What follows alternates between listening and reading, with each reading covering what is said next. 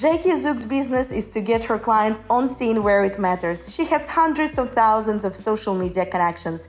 Jackie has worked on MTV, Broadway, and Bloomingdale's. Her podcast reaches more than 430,000 listeners. Hi, Jackie. I'm really happy to see you because when we read your biography, we were really impressed and we were thinking, oh yeah, we definitely want you in our new episode. What's up? Thank you very much for coming. Of course. Thank you so much for having me, Tatiana. This is exciting. You are a social media expert who help other business owners to increase their visibility. But we know so many people are actually scared to show up and they say, okay, like I'm a social media manager, will do everything for me. So how do you usually help business owners to go on the stage and stop being shy? Do you have your approach or? Yes, for sure. No, thank you. Because I feel like a lot of people come to me exactly with that question for sure. Right. So I usually start with like a photo shoot. So I help people build their confidence when they like have their makeup done, they're dressed nicely, like they just feel confident. It starts with confidence, right? So we basically produce a shoot that we use in their marketing. So we figure out like what their calls to action are going to be, what do they want to educate their audience on, and then we basically promote it to their audience. So we start with the photo shoot, and then from there, we take that campaign and put it online. How do you build this confidence? What do you say? How do you encourage people? So it's different for everyone, right? I think the truth is I think people come to a point when they're a business owner in social media that they have a tired audience. Nobody's responding to their posts. I think people are just sick of not seeing results. They're like angry about it. They're frustrated. They think they're doing all the right things. And the problem is if you're not showing up confidently and in your images, like people are going to go to the next thing, right? So I always say, like, if you are not ready for it, it's not the right time.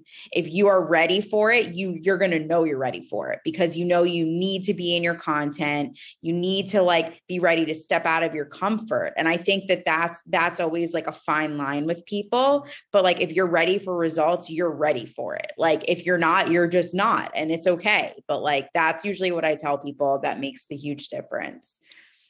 Oh, yeah, definitely. And, in so many social media channels, some businesses actually need to attract other business owners. And I was told that business owners are the most difficult audience to be approached to. I don't know whether it's true. What's your attitude towards that? It's a personality thing at the end of the day. Like, I think if people see what other people are doing in their industry, that they're doing well on social media, it really inspires them to step out of their comfort, right? Like a prime example, like I've worked with a lot of real estate agents throughout the country. And basically what happens is a lot of them start with stock photos, which is totally normal because that's what they know. And a lot of the agencies provide the content for them. But as soon as they see other people in their content showing up, getting a lot of engagement, getting leads, they're like, how can I become that person? Right. So as a business owner, no matter what industry you're in, if you see somebody doing something that you want to do, that encourages them more to take that next step. Right. So it's more about like, well, do you see what your competitors are doing out there and like how they're bringing in new income? Like, that's always how I approach it, because I'm like, if they're doing it, so can you. How do you build the right strategy? What are the questions which you ask, which are important to remember? For sure. I think what happens is like a lot of people, social media is about being social, right? Like, so if you're not going to share anything about you personally, people aren't going to relate to it. Right. So if you're only going to share about your business, I'm not really going to pay attention because you're just selling me something all the time. Right. Like, let me into your life. Like, are you a parent? Do you like cooking? Like, do you have a favorite car? Do you have a coffee you drink every day? Like, let people in that way, because people will relate to things you have in common, not just from a business perspective. So that's the first thing that I say, right? Like, open up about your personal life only when it feels aligned to, because if it's not, similar to what I said earlier, you're not going to get people to relate to you. It has to feel authentic. That's the first thing. And what if we talk about a company blog? So if it's not a personal or even expert blog? So that's where like you introduce your team members and you share fun things about your team members, right? So it's like you always want to educate your audience on what you do as a business, right? No matter what that is, you always want to give free advice, because if you give free advice and people try it and they see that it works, they're going to come back and follow your content, right? So that's the first thing that I always say.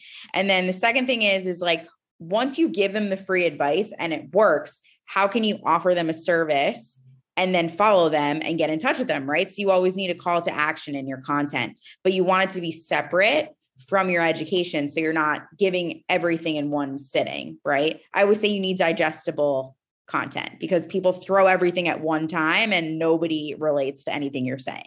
So I always say educate one post and then do a call to action separately. And then my third sweet sauce is like personal stuff. So like share me about your favorite coffee, like fun things about your team members, like let me into your life, because there's so many people that do social media, that do PR, that are in tech, that no matter what industry you're in, like I'm going to relate to you personally. And that's what's going to connect me to want to work with you and your company. How do you create content strategies for different platforms for your clients? Do you copy paste or you try to adjust, and for every social media channel you create completely different content?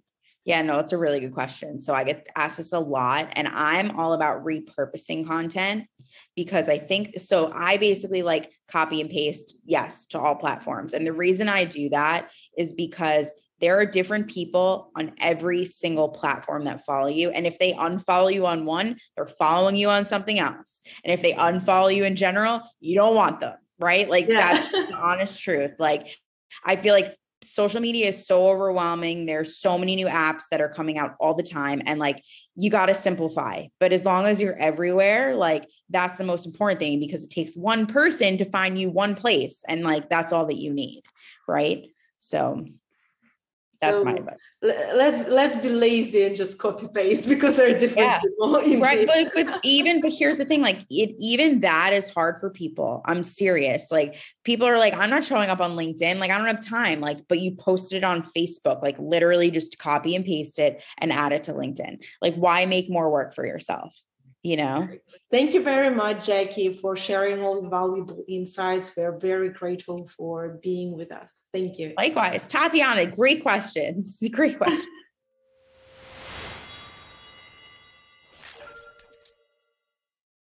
In our next episode, Munir will share pros and cons of doing business in Dubai. Want to learn more about leadership? Subscribe to our channel.